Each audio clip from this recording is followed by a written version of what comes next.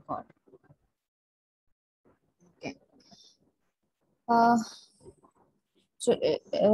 we discussed in the last class, we discussed lateralization, localization, and comparison, which was in language and brain.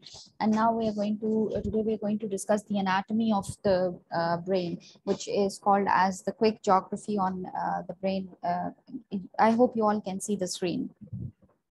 So, we have basically we talk about hemispheres, right? Hemispheres are the two parts of the brain that we have divided in two hemispheres, two parts, which is one is left and one is on the right. So what we are going to look at here in the anatomy of the brain is we're going to look at it from the upper versus lower perspective. We're going to look at it from the left versus right perspective, and we're going to look at it from the front versus back ways, like the way a brain is in its physical form, which is actually brain and not mind. The upper the upper versus lower in the upper surface of the brain, it has gray matter, which is it's called gray because it is it has the color of the gray, and that gray matter is called cortex, right? Or cortical area. It deals with many of the more complex operations. This gray matter is which is on the upper part of the surface. It is mostly associated with the complex functions, and you can also say that it is associated with the functions which is not which are voluntary functions. So I hope you know what is the difference between voluntary and involuntary. So with the voluntary functions, which are more complex, for example, if there is a problem, so how do you analyze it and things like that. It also stores information, and it is used for storing the information. So if you remember, we talked about that there is a lexicon in your brain, like there is a full storage of words and meanings in your brain, or schemas. This all information is stored in the upper part of the brain, which is the gray matter, or also called cortex. And it is used for analyzing input and controlling sophisticated muscular movements. Sophisticated muscular movements are those muscular movements which are not ordinary muscular movements, but it is the muscular movements that we do in order to react to certain situation. They are not like reflex section. What are reflex section? Reflex section, I hope there was a camera in here, because it's difficult to teach without expressions in this case. But if someone if someone is like, for example, when we give a punch to someone, and the person knows that there is a punch coming, right? So what do? They try to save themselves. This is a reflex section. Or if, for example, there's a hot object and you touch it, you instantly remove your hand because it's a reflex section. These are muscular movements which are controlled by the lower part of the brain, right? Not by the upper part of the brain. Upper part movements are those movements where you like, for example, you're doing yoga, you're doing exercise. These are the muscular movements which are controlled by the upper part of the brain. Below it is the subcortex, which is white matter. So right below the upper or gray, sorry, the gray matter, there is subcortex, which is the white matter, and which is mainly nerve cell fiber. It is like it is consisting of the nerve cell fibers, right? Nerves which control our body, and they are very important part of our body. They are all spread in they have linked to the to all parts of our body. And if if there is any damage to that part of the brain, then we are unable to move, or we are unable to perform very basic functions in our physical functions in our life. In general, the lower parts of the brain are responsible for reflex section, and which I've already explained what is reflex section. So it is responsible for reflex section and controlling functions such as breathing and heartbeats. Now you'll see that breathing and heartbeat is something which is involuntary something that you sorry, something that you can not control. You cannot control that your breathing, your breathing is done automatically, right? Same is the case with heartbeat. You cannot stop your heartbeat by yourself. So it is something which is not controlled. So the lower part of the brain controls the functions which are voluntary. There's someone in the chat. What is it? The topic is of Noor Hamid. The topic is the geography of brain. If you're unable to see the screen is in front of you, okay? Okay, so so we have this, I'm here, right here, if you can see this section. We're discussing this section. Okay, so it's give me a second, please.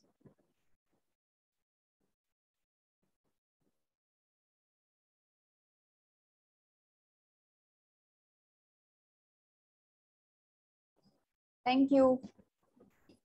Okay, so we were discussing this voluntary function. So we have these functions are, sorry, involuntary functions. These functions are involuntary functions. So such functions are controlled by the upper part of the brain, right? The cerebrum at the base of the brain has a delicate role in coordinating a range of muscular movements which have become highly automatic.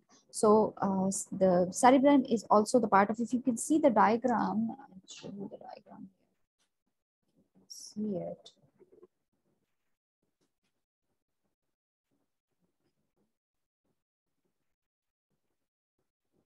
You can see this here we have this cerebellum, right? So cerebellum is the part, it's at the base of the brain, and it performs the role of coordinating a different range of movements, muscular movements. It is only associated with muscular movements, right? Then we come towards the left and the right, left and the right brain. Left and the right parts of the brain. We all know about hemispheres. It is divided into, brain is basically divided into two hemispheres. One is left hemisphere and one is right hemisphere. So the on the left hand side, we know that the left hemisphere controls the movements and sensation on the right hand side of the body, and the right hemisphere controls the movements on the left hand side of the body. Now, how do we know that it functions like in this way? Because if there is any damage to the right side of the brain, to the right hemisphere, then the functions which are performed on the left hand side are we cannot perform those functions. If you have seen any paralyzed patient, you'll know that sometimes their one side of the body is not working, or it's paralyzed. So when one side, if the left side of the brain, if the left side of the body is paralyzed, so it means that the right side of the brain is damaged, right? So that's how we know that it functions in this way. They are joined by like left hemisphere and right hemisphere. If you remember, we discussed in lateralization that they are not completely two different parts of the brain, right? They are connected in some ways, and that's it. That is the reason that they are like, if in early ages, in critical age or in critical period, if the child is unable to communicate, or if there is any damage to the brain, one side of the brain, then the other may take over in that case, because they are connected with one another. It's not like we can say that left hemisphere is there and right hemisphere is there and there is no connection between them. There is connection between them, and they are joined by a complex web of nerve connection, which is called corpus callosum, right? There's a nerve connection in between them.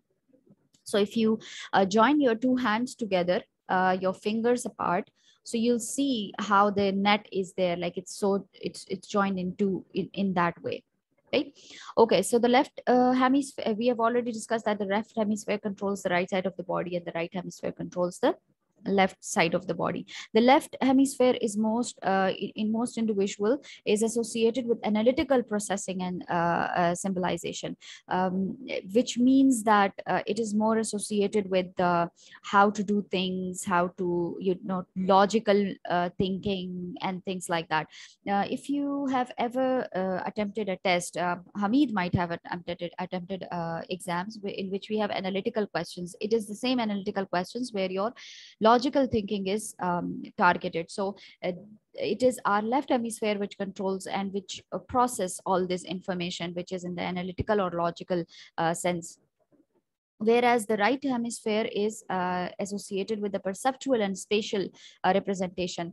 Like for example, if something is, if there is a car which you see in a picture, you can see from even from the picture that this car is far away, and you can even see that this car is near. The person, even you can when you're driving, your right hemisphere is in action. That is, you know, when the car is coming near, in which speed is the car coming towards you. So this all process is done through the through this right hemisphere. Even the perception, the way we perceive things, the way we see things. If I don't know if you've studied in psychology perception, but in perception we see that how okay, how we have this we perceive certain things. So when we look at the clouds, we see a picture in that. Or when we draw something on the board, if I draw something on the board, any random lines, you'll get to know what is that, based on what is already present in your brain, what is already present in your mind, the knowledge which is stored in your brain. I hope left versus right is clear. Left versus right hemisphere is clear to you all. Then we have front versus back brain. So what do we have in front versus back? The outer surface of the brain is marked by the mounds, which is called gyri, and the valleys, which is called sulci, right?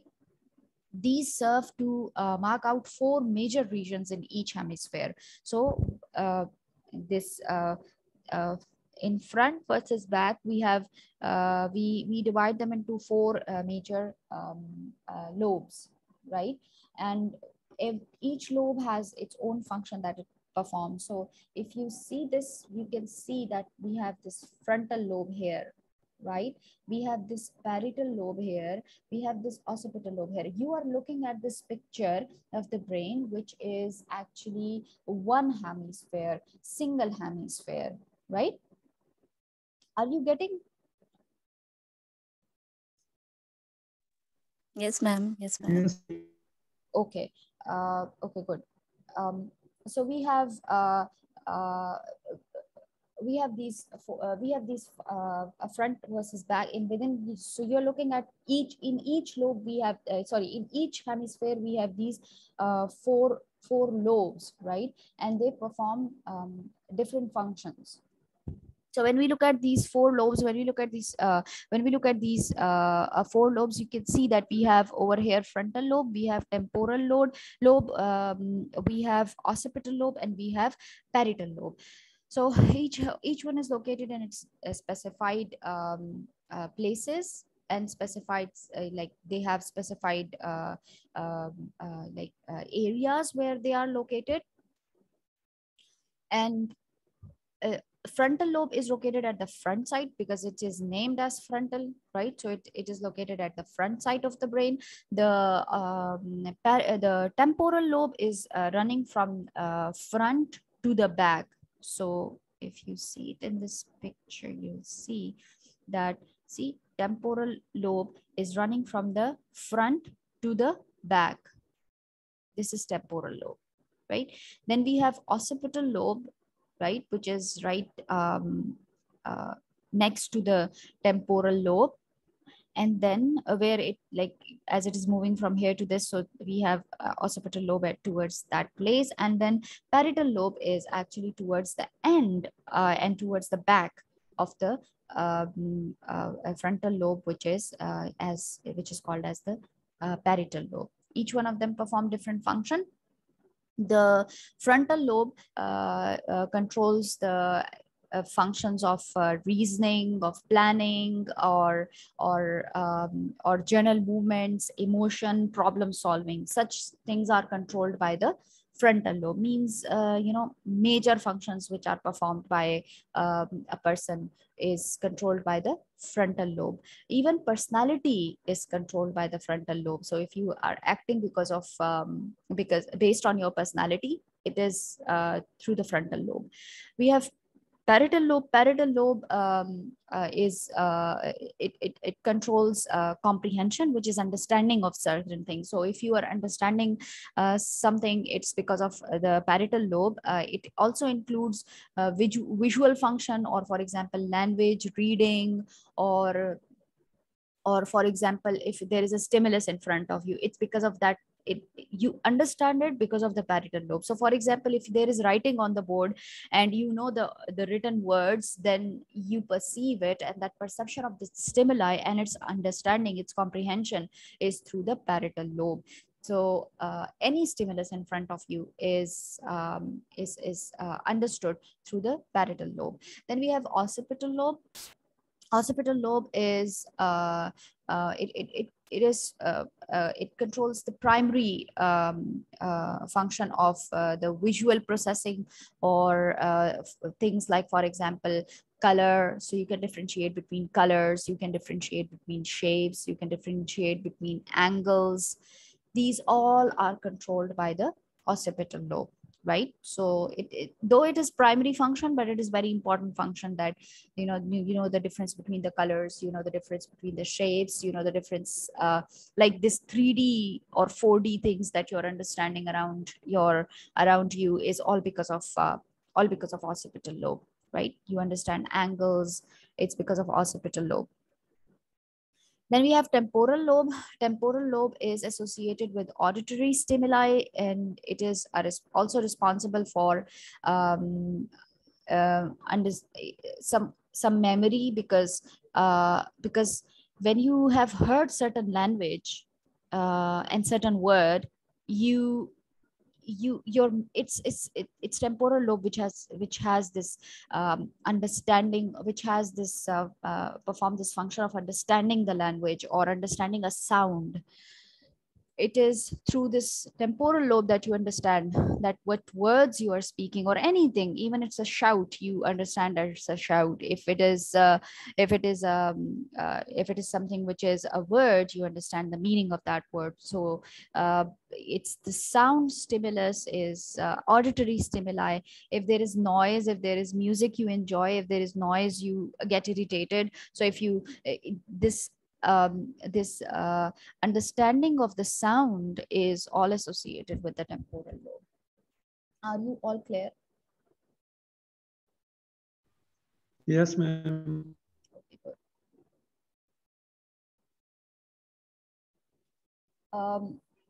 We have especially important are the prefrontal areas, which appear to be responsible for recognizing similarities between objects and grouping them into categories, which I have already discussed as in the lobes. And damage in these areas may reduce the ability to choose between alternatives and to suppress old routines when new information tells us to modify them. It may also limit the sufferer's ability to perform tasks that involve seeing things from the perspective of others. Because it is the frontal lobe and associated with that, so it's because it's controlling the major functions. That's why it's difficult to understand and to comprehend new information, because it's difficult to store that information, and secondly it's difficult to understand that information.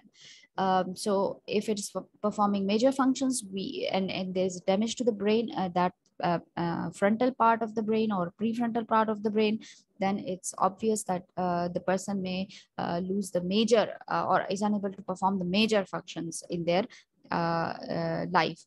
A narrow area controlling the motor operations, which are actually the muscular movements, that is the way you run or do things in everyday life, or for example sit or stand, or do very minute functions, everyday functions, right? It is in about the midway down the side of each hemisphere. So it is on the it runs from the mid to the side of each hemisphere, right, on the both sides of each hemisphere. So if you see this one empty portion in the in between the central in between the temporal and the occipital lobe, this is what they are talking about.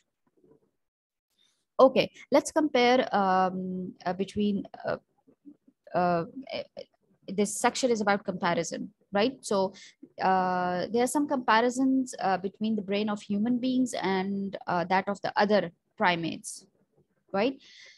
Now, as we're talking about brain, so we have to look at what are the things that they do and what are this comparison and what are the similarities and differences between their brain and our brain, and why are we able to perform, you know, complex functions and they aren't? Or is it that we believe that only we can perform these functions and they cannot? So the cortex is much more extensive in human beings. So uh, okay, I have 10 minutes left in this session. Okay, cortex is much more complex in this in human brain as compared to animals. Human prefrontal area are up to 6 times bigger than those of chimpanzees, which means that chimpanzees can perform function, but not as much as humans can. Then we have the brain of other species. Yes, the brain of other species are divided into two hemisphere, like human brains, like human beings, and like for example and some of the number of species as well. Give me a minute, please.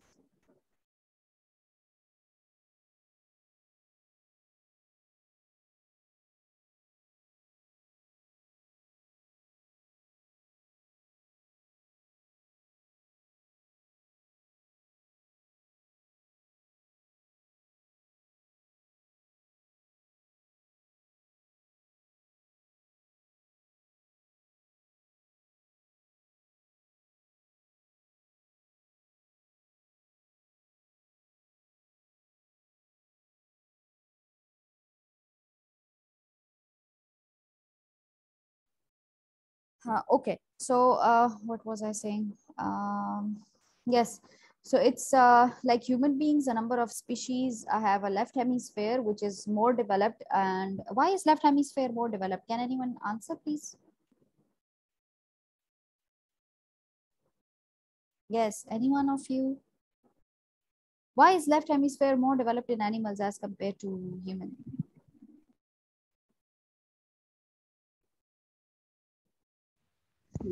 Because they are animals. That's Oh, not an Shafat, you are answer. so brave. That's not an answer. Okay, yes, anyone else? Ma'am Why? Left hemisphere में आपने कहा था कि ये जो मतलब logical perspectives के लिहाज से एंड टेक्निकल थिंग्स के लिहाज से मतलब ये लेफ्ट हेमिस्फीयर होता है। तो एनिमल्स में तो मैम इस चीज का तो वो ये मतलब होता ही नहीं है ना कि हाँ, ये नहीं एनिमल्स में होता left है। hemisphere controls the movement, body movement. Okay animals में इसलिए वो ज्यादा एस्टैब्लिश होता है। why is it more complex in animals? Because animals can run fast, animals have quick movements that they can do. Animals have multiple ways they can, you know, jump, they can, and each animal has their own way of movement. Like look at leopard, right? So but that's ma'am why it is, yes. This the यहाँ पे तो है कि left hemisphere जो है वो analytical processes को भी कंट्रोल करते, तो एनिमल्स में तो ये एनालिटिकल प्रोसेस नहीं हो सकती, लॉजिकल थिंकिंग वगैरह तो वो नहीं कर सकते। Yes, but it is based on this why not analytical तो नहीं है, लेकिन at least they have the spatial and perceptual representation, जो कि spatial और तो वो तो perceptual राइट पे होता है ना मैम, वो राइट हेमिस्फीयर कंट्रोल करता है। left। मैम यहाँ पे लिखा हुआ है लेफ्ट वर्सेस राइट में। मैम आपने भी कहा था कि राइट वाला जो है ये स्पेशल एंड चीजों को हाँ, कंट्रोल राइट करता वाला, है, सॉरी, लेफ्ट वाला राइट वाला जो है कंट्रोल करता है। यस, लेफ्ट वाला कंट्रोल करता है ऑफ ये क्या है, बॉडी मूवमेंट्स को लॉजिकल एंड कंट्रोल करता एनालिटिकल है। थिंकिंग को। एग्जैक्टली, उसमें तो लॉजिकल, लेकिन मूवमेंट को जो कंट्रोल करता है तो बिकॉज ऑफ द मूवमेंट, क्योंकि मूवमेंट में एनिमल्स जो है वो ज्यादा फास्ट मूव करते हैं। या उनके जो स्टिमुलाई है ना वो उसको जल्दी पिक करते हैं। जैसे फॉर एग्जांपल उनके सेंसेस ज्यादा तेज होते हैं as compare to human beings. तो मतलब मैम रिफ्लेक्स रिस्पॉन्सेस की बेस पर हम लोग ये बोलेंगे कि एनिमल्स के जो है लेफ्ट हेमिस्फीयर ज्यादा develop. It's because of the body movement, it's because of the ma'am तो फिर तो इसके muscular साथ इनकी लॉजिकल और ये एनालिटिकल प्रोसेस भी चाहिए कि ये भी जो है वो बहुत ज्यादा इम्प्रूव हो एज कम्पेयर टू ह्यूमन, तो वो क्यों नहीं है? ये it's because brain has even in left and right hemisphere, हम तो बहुत बेसिक पढ़ रहे हैं, right, we are studying very basic parts of the brain. There are multiple parts of the brain, like for example one tiny part of the brain which is called renencephalon controls your smell. That one tiny dot, like when you put a dot on with the pen, it's this much part of your brain which controls your renencephalon, which controls the smell, only smell, right? So if it is not there, you cannot smell at all. फिर उसके अलावा जो और parts हैं वो और उसको control करते हैं कि वो किस किस्म की स्मेल आपको अच्छी लग रही है, आपको बुरी लग रही है। इंसान को कैसे पता लगता है कि अच्छी लग रही है, बुरी लग रही है? ये फिर अलग अलग पार्ट्स हैं ब्रेन में। So we are basically talking about overall function of the brain, right? So left hemisphere is a huge part of the brain. So there are tiny parts in the brain, but why do we say that it's more in it's more developed in not more developed, but yes, more developed in animals? Because it is because it controls the movement, and that is why it is more developed in the animals. Okay.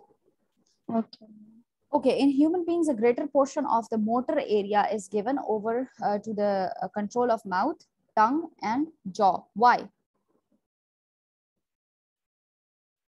Why? In human beings, a greater portion of the motor area. See, although we have motor function too, movement function too, but it is mostly given to the mouth and tongue and jaw area. Why? Because of language. movement यहाँ पर होती है ma'am. Because of language. Fahad said that, right? Yes, because of language. Because we can speak, that's why. Because when we are using language, it's a very complex process that when we are speaking.